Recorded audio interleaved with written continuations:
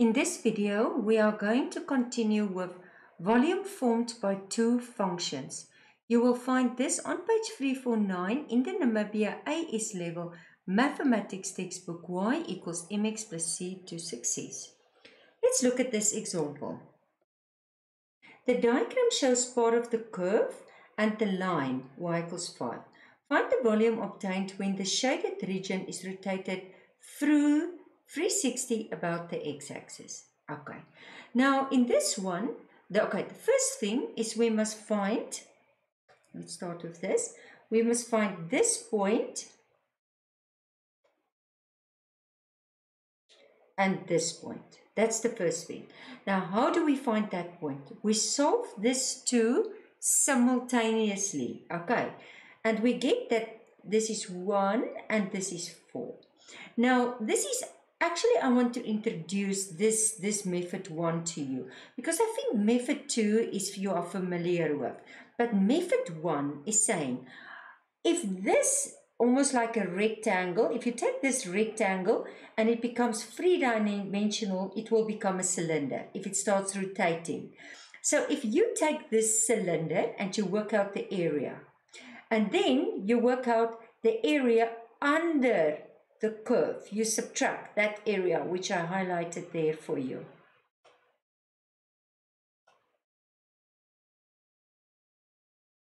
That one. Then you find that shaded area. So what is a cylinder? Now just check.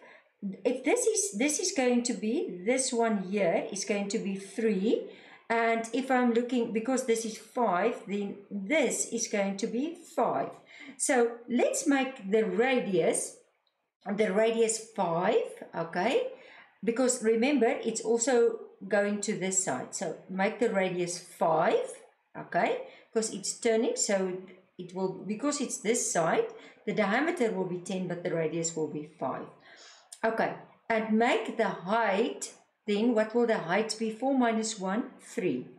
And if I substitute that, okay, and then I subtract the curve, and it's between 4 and 1. And then I'm just integrating this part, substitute, subtract from the cylinder, and I'm getting 18 pi units to the power 3. If I followed the old method, I will just say it's going to be under a line, so it's just going to be 5. Are you with me? Don't forget, it's pi, the function square. That's why there's a square, because it's volume. And again, this function, just like I squared there, it must be squared. First multiply out, and then integrate, then substitute, and I'm getting exactly the same answer. Okay, I want you to stop the video, and I want you to do number 2. I want you to try to do number 2 on both methods. It's especially in practice, sometimes it's good to challenge both practice so that when it comes to examination, sometimes one method will work better and you are already introduced to both. Okay, so let's start. We're first going to do the one with the cylinder. The diagram shows part of the curve. Okay, this curve is a bit more difficult, the formula. The point 4 and 3 lies on the curve. Find the volume when the shaded region is rotated 360 about the x-axis. Okay, let's start with let's call it method 1.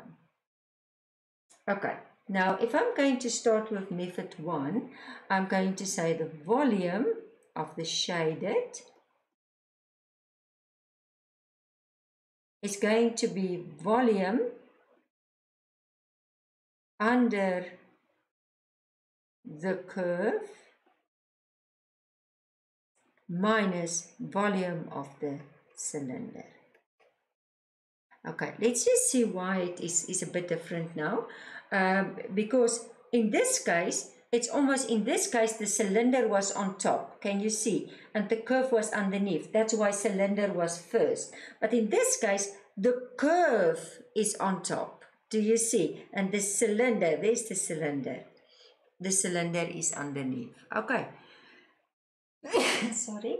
This is why I asked you to do this one, because it's a little bit different. This one was more or less the same. Okay, so if I'm going to start here, I'm going to say, okay, so volume under the curve, don't forget it's volume, and it's going to be between, do you see, it's just going, this point is 4, and this point is 0, so it's going to be between 4 and 0. And what is that formula? It's going to function, now nice, because it's squared, I'll show you now, square dx minus, what is the volume of the cylinder? It's always the area of a circle times height. Okay, that's the volume of a cylinder. Now I'm going to start. Now do you see what happens here? As soon as you square this, then the square root will go away, and it will just be 25 minus x squared dx.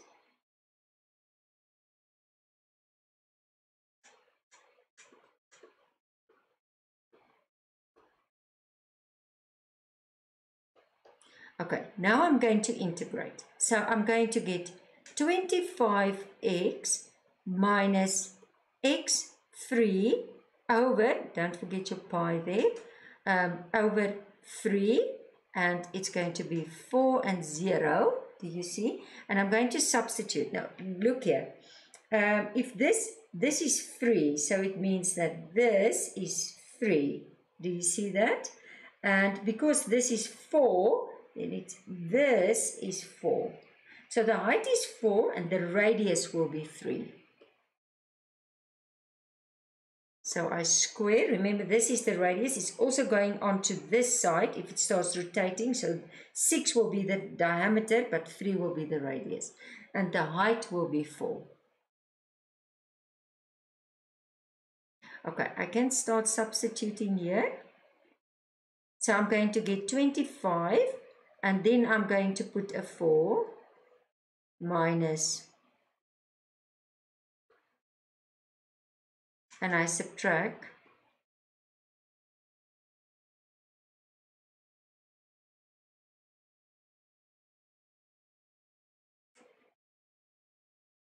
and this is going to give me, okay, it's going to be 9 times 4, 36 pi. Okay, and if I simplify this now, just want to see what if I do with my calculator. Okay, found it. Okay, let's continue. So basically, this is going to be pi. 25 times 4 is 100. Then 4 to the power of 3 is 64. So it's going to be 64 over 3. And that's just minus 0. Minus 36 pi. So if I'm going to simplify that, I'm going to get 100 minus 64 ABC 3 equals, okay, I'm just going to write it here to you. It was giving me 78 and 2/3 pi minus that 36 pi, the cylinder. So minus 36, and I'm getting 42 and 2/3 pi, and it's units to the power of 3. Okay, keep this. Okay, remember the answer. It's I want to write it here because I want to do it on the other method. So it's going to be 42 and 2/3 pi. Okay, now let's do the other method. So this was method 1.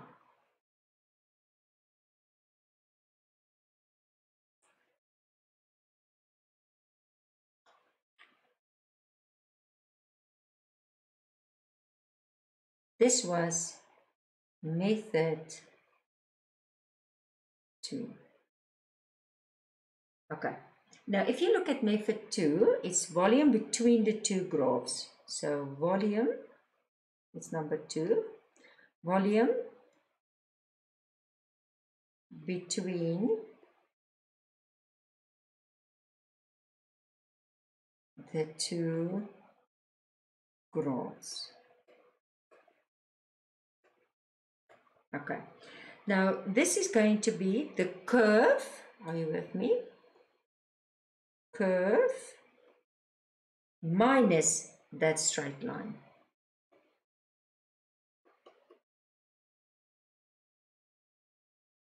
So that is going to be, okay, and it's every time between 4 and 0.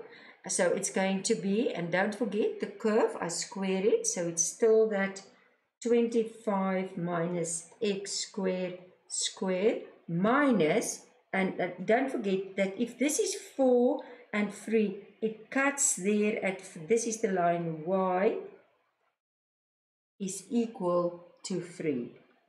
Okay, so it's going to be 3 squared. There's the straight line. And I'm going to integrate to x because it rotates around the x-axis. And don't forget pi. So square, don't forget if it's volume, don't forget pi. Put it in front. Okay, now I'm first going to get it ready. Oh, I forgot the root here. So this is just going to be 25 minus x squared minus 9 dx, and this is going to be minus x squared, and 25 minus that 9 is going to give me 16. Okay, now I can integrate. And if I'm going to integrate, don't forget your pi. It's minus x, add 1, 3 over 3 plus 16x. I could have write it on the same line. It doesn't matter. Okay, 4 and 0. And now I'm going to start substituting. So, okay, let's just make it minus 4 to the power of 3 over 3 plus 16, 4 minus negative 0 to the power of 3 plus 16, 0. And that is going to give me pi. So this is going to be negative 64. Let's just see. Okay. This is going to give me negative 64 over 3 plus 16 times 4. It's going to also give me 64. And this is just going to be minus 0. Okay. So it's going to be 64 minus 64 ABC 3 equals, it's so nice, 42 and 2/3 pi. Okay, and it's units to the power of 3. Do you see? It's exactly the same. So it doesn't matter what method you do, but it's sometimes just good to practice more than one method, and then in a test or examination you can decide which one is the best.